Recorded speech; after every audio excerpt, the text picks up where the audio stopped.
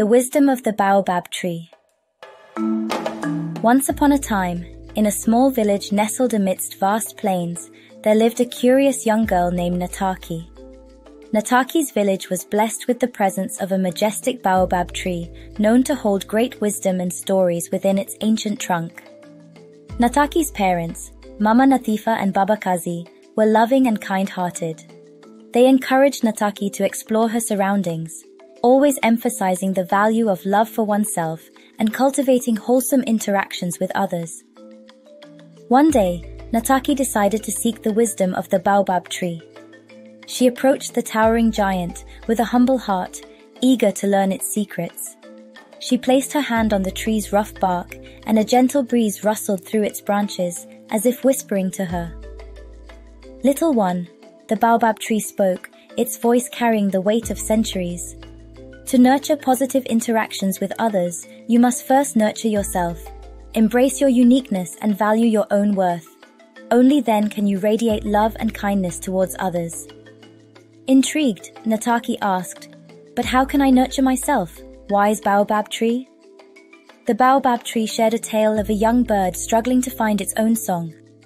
The bird would imitate the melodies of others but felt empty inside.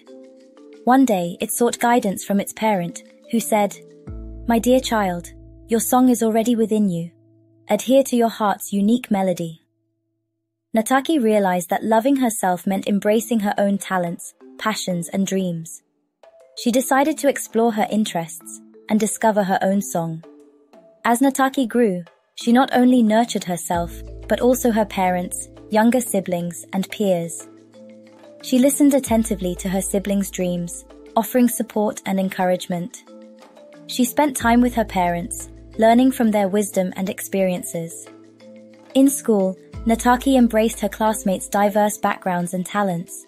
She celebrated their achievements and offered a helping hand when needed. Nataki understood that fostering positivity meant respecting others, practicing empathy, and being a good person. The baobab tree continued to guide Nataki, reminding her of the teachings. Its wisdom helped her navigate the ups and downs of life, empowering her to build a strong foundation of love and understanding. Years passed, and Nataki grew into a wise young woman, just like the baobab tree itself. Her love for herself and others radiated, inspiring those around her to embrace their own uniqueness and cherish the bonds they shared. And so, the village learned from Nataki's example.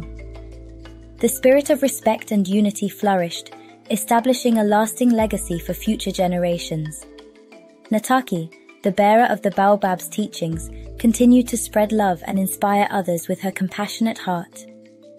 Remember, dear children, within each of you lies a unique and beautiful melody.